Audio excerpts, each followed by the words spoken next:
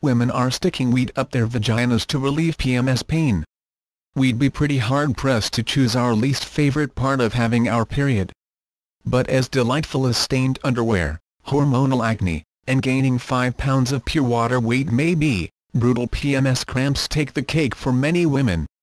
When Midol, hot water bottles, tea, and the fetal position fail, your uterus' next best bit of relief might be weed.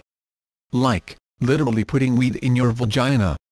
Foria Relief is a tampon-like product that contains organic cocoa butter, THC oil, and CBD, another active ingredient in marijuana. These cannabinoids help with pain relief and prompt muscle relaxation without any foggy-headedness or sudden interest in eating an entire buffalo chicken pizza. According to Foria, users have reported a significant decrease in the pain and discomfort often associated with menstruation. These little cramp relievers are currently only available in California and Colorado, where pot has been legalized, and before you up and move to one of these states for the sake of your period pain, don't.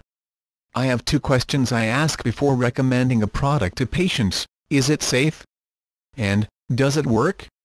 Says Lauren Stryker, MD, Associate Clinical Professor of Obstetrics and Gynecology at Northwestern University and author of Sex Rx.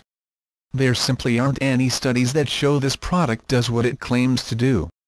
And given that, Stryker would not advise anyone put marijuana in their vaginas.